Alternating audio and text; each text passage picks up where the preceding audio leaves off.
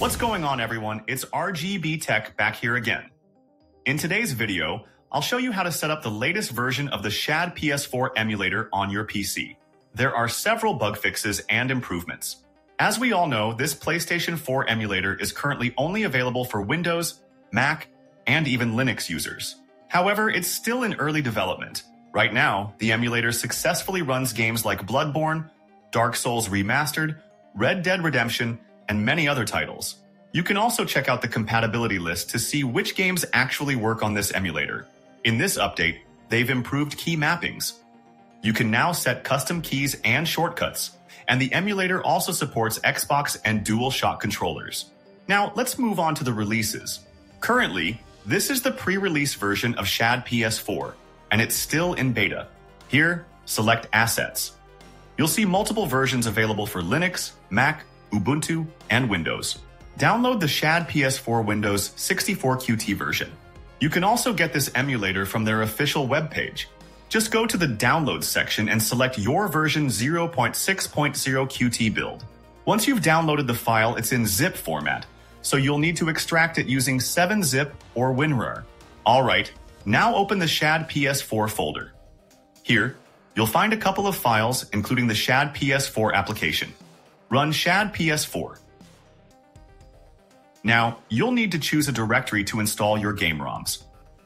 Set a path, and here, I'll create a separate folder named Data, where all the games will be installed. Select the folder.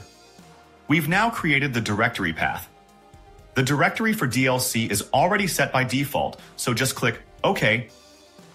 And there we go. The interface looks quite similar to RPCS3 on PC, which is pretty cool. At the top, we have the usual options like File, where you can import packages, and View, where you can customize settings. If we check for updates, yep, it's already up to date. Now, let's import a game. Select Install PKG Files. Go to the path where you copied the game ROMs. Remember, the ROM files are in .pkg format. Here, I'll select all the ROMs. Now, choose the directory where we created the data folder. Click OK, and the emulator will start extracting the package files. Once everything is done, you'll see a pop-up confirmation. Click OK. If the games don't appear immediately, just click Refresh, and they should display on the screen. Under the View option, you can customize the emulator's GUI to your preference. You can switch to a grid view, zoom in, or use a list view. Personally, I prefer the list view since it provides more details, including the game's region, size, and version. But still, are you getting irritated by that annoying Windows activation watermark? Well, don't worry. Keysfan.com offers cheap and legal OEM software keys in a simple and reliable way. You can quickly activate software like Windows and Microsoft Office using these 100% official keys, which are fully compatible with online activation. Moreover, they provide lifetime after-sales support along with 24/7 customer service. Right now, their software super deals are live, so don't miss out. Upgrade your software at unbeatable prices with Keysfan. Simply add the product you need to your cart and catch 50% discount for Windows Series with RTG 50. 62% discount for Microsoft Office and bundles with RTG 62. Don't forget to check the description for more details. If a game update is available in the future, let's say the current version is 1.0, and you need to update it, just install the update package. Select the game update file, and as you can see, the emulator detects a new patch updating it to version 1.01.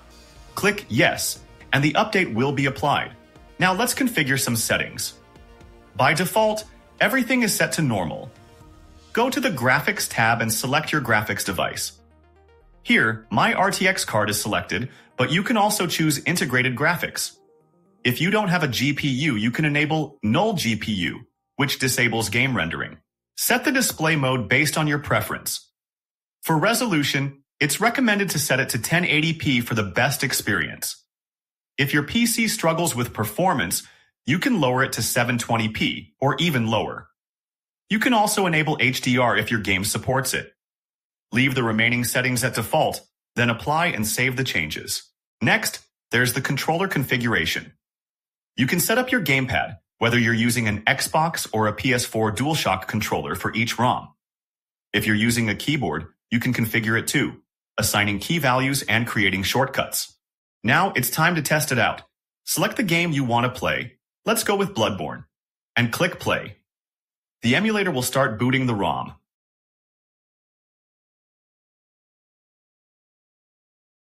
Alright guys, the game has started. If you want to enable FPS meter, just simply hit the F10 key. It displays it right here. Oh, yes. Pale blood. Well, you've come to the right place. Yharnam is the home of blood ministration. You need only unravel its mystery.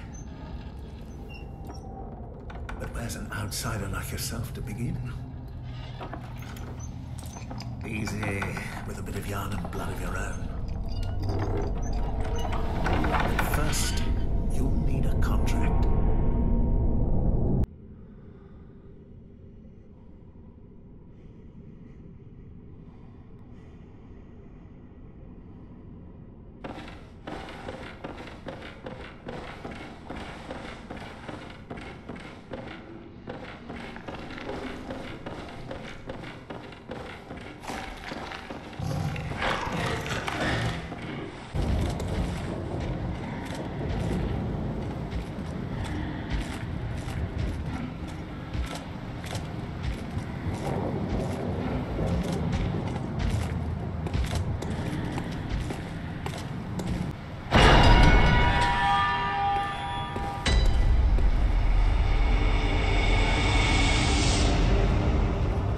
I also tested this emulator on my ROG Ally with the Z1 Extreme, which has Radeon 780 graphics.